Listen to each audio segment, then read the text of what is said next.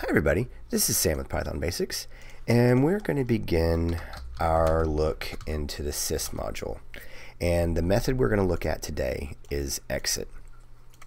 And it's pretty self-explanatory, and we're going to use it, we're going to put it to use. So we're actually going to tie it in with another one of our series.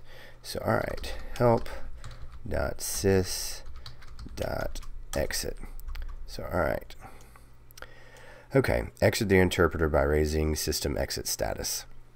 Now, you will see some people do this and put a 0 in here.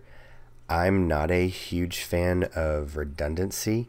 The default is 0, so I don't see a need in doing this. And now, you're going to see a little bit more of redundancy.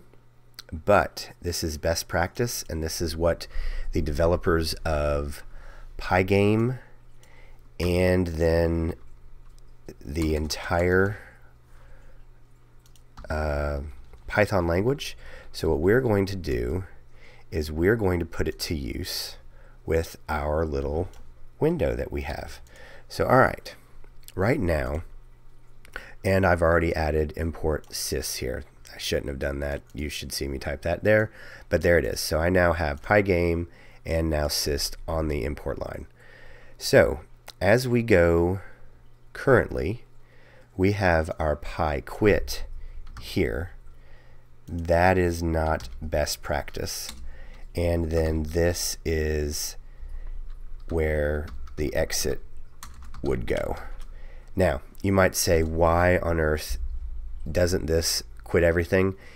Yes, but the more sophisticated the program, the script, the application, however you want to say it, this absolutely ends everything communicating with each other. Doesn't have anything left open.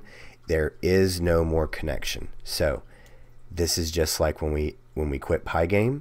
You want to make sure you close this out, just like a file. You want to make sure you close every single window. When you go out of town, you close all your windows, lock all your doors.